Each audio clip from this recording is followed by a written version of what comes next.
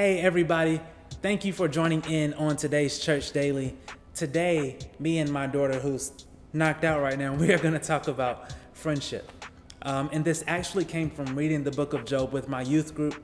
We are, during our Bible study, we are going through the book of Job and looking at his life and looking at the situations that happen and kind of grabbing out things that apply to us today. And so in Job chapter 2, at the end of it, you see Job's friends come to his aid, right? Job has lost everything in a matter of minutes. He is made aware of everything that he had is gone, except his wife and his health at the moment. And that's in chapter 1. In Job chapter 2, his health becomes an issue. He is covered in these boils, and now he is trying to scrape them off, right? And if you go along, you see that his wife tells him, you don't need to be faithful anymore. Curse God and die. And right after that, you see that his friends heard about this, and immediately they drop everything and they make an effort to go and comfort Job. And as they approach Job, they recognize that he's covered in boils, and it says that they can't even recognize who they're looking at anymore. They can't recognize their friend. And so as they get closer, they realize the position of his heart. They realize what countenance that he's in. They realize the pain that he's in, the anguish that he's going through from losing his 7 kids, all of his materialistic things, right?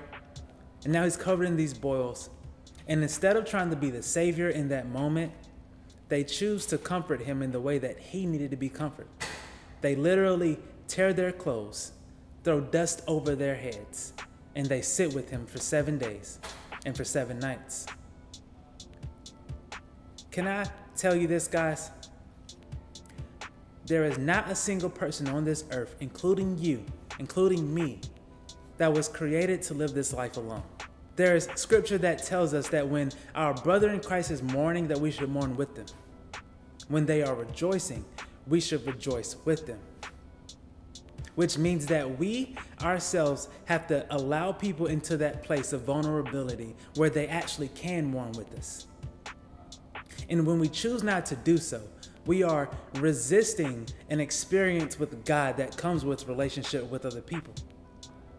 And then we are also limiting those that want to be a part of our lives. We are limiting their relationship or their experience with God that comes with mourning with those that are mourning.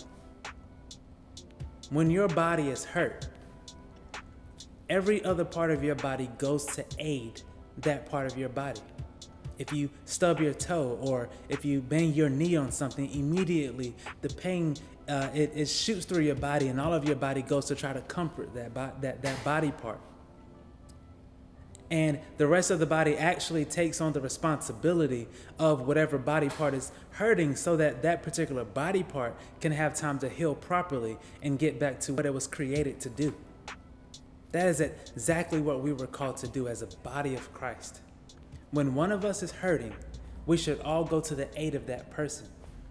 That includes you. When you are hurting, you should allow your brothers and sisters to come and comfort you in the way that the Lord has commanded us to.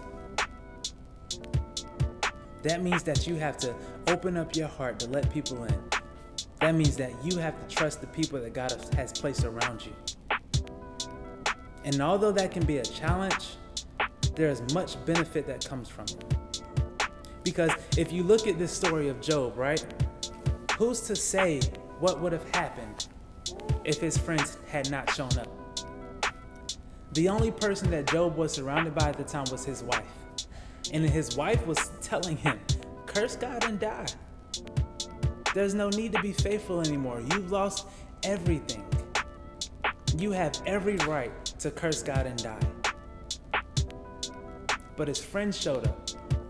And who's to say that it wasn't, if they had not shown up, what Job would have done? Maybe he would have cursed God and died. Maybe he would have committed suicide. Who knows? It's not in the Bible, so I'm not in the business of assuming, but I can only imagine, right? So, can I challenge you and encourage you today? If you find it difficult to allow people into that place of vulnerability, where they can be there for you just as Job's friends were for him, can I challenge you to allow the Holy Spirit into that place? Allow Jesus into that place and allow him to heal your heart from whatever happened in your past with people, so that you can allow those people that genuinely love you and want to be there for you into your heart and into that space where they can be there for you when you need them. Because you need them. I need them. I need those friends in my life that I can go to and they just let me vent. Without trying to be the savior, without trying to give me answers, but allow me to grieve or be in whatever emotions I'm in that moment. And then once I'm done, bring me back to what the Word of God says. We all do. We need friends. We were never created to do this life alone. We were never created to bear the burdens of life alone. So whatever it is that's blocking you from allowing those people into your heart, from allowing those people into that space of vulnerability, give it to God. Because there is an experience with God that comes with allowing people into that place.